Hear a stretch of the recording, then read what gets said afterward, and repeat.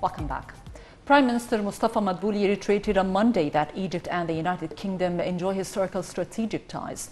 Madbouli was speaking at the opening session of the Egyptian-British Trade Chamber, which was held via video conference. In his speech, the Premier expressed confidence that the Egyptian and British business community are keen on building strong economic ties to serve the interests of the two nations. He pointed out to an agreement between President Sisi and British Prime Minister Boris Johnson to enhance the economic partnership between the two countries to support Egypt's efforts to develop sustainable economy to serve coming generations. He said that after British concludes the process of existing European Union, it will have to capitalize on Egypt's distinguished location as a trade hub and a gate to Africa.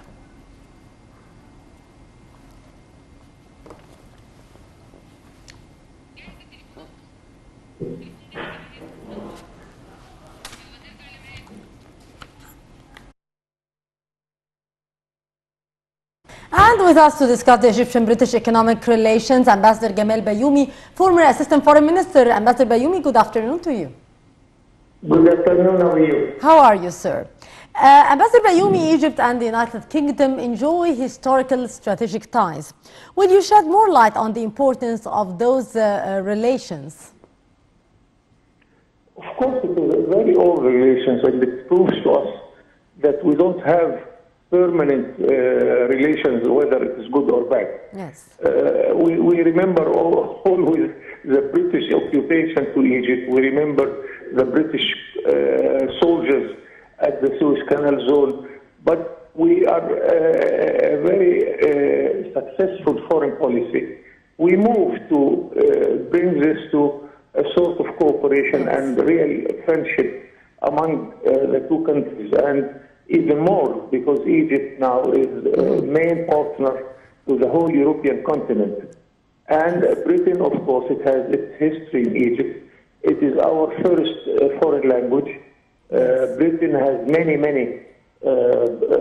projects and programs for the development of Egypt. Yes. Also in the field of education, we have many of our graduates from Britain and its institutions.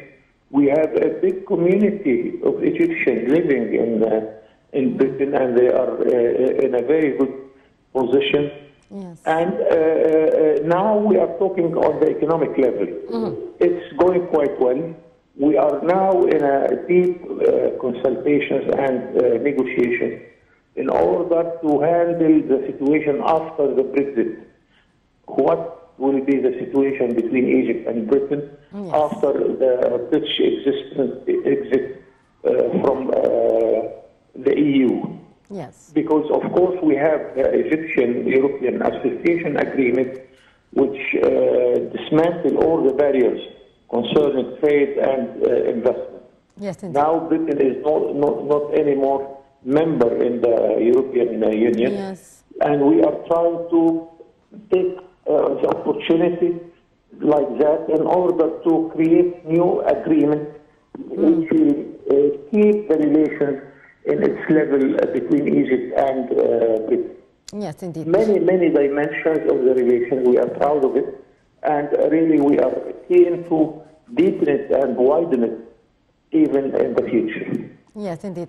Ambassador Bayoumi, Prime Minister Mustafa Madbouli pointed out to an agreement between President Abdel Fattah al-Sisi and British Prime Minister Boris Johnson to enhance the economic partnership between the two countries. What are the main fields of cooperation between the two countries, sir? It is very good that, of course, the relations is carried on by the level of embassies and ambassadors, by the level of ministers and prime ministers. But it is very important when you have what we call the summit level or the diplomacy of the airport. It's very important because if we have such a good contact between our president and the Prime Minister of England or the Chancellor of Germany or the President of France, this is very important. It makes decisions more easier, and it makes the relations under the auspices of such high-level leaders. With Britain, it is the same, and I think it's very easy to talk to the British people, because the culture is almost very, very near to each other. And if you look around you anywhere in Egypt, you will find such stamp here or there coming from the real Egyptian-British relations. Indeed. Ambassador Gamal Bayoumi, former Assistant Foreign Minister, always a pleasure to listen to your precious input, sir. Thank you very much. Thank you. Thank you. Counting of votes in the second phase of the parliamentary elections continued on Monday. Earlier, the National Election Authority, NEA, headed by the Councillor Lashin Ibrahim, announced the end of the vote of 9,468 subcommittees in 13 governorates. He said that the NEA followed closely the voting process and did not detect any violations. Lashin added that the counting process began in presence of the committee's representatives of candidates, observers and media coverage. The NEA is scheduled to announce the final results of the second phase on the 15th of November.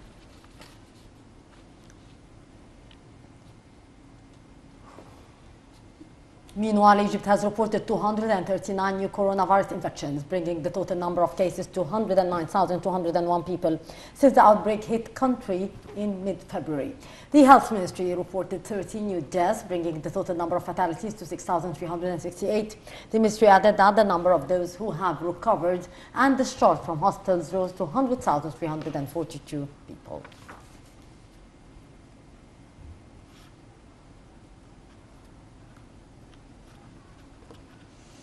According to a latest tally, more than 50.3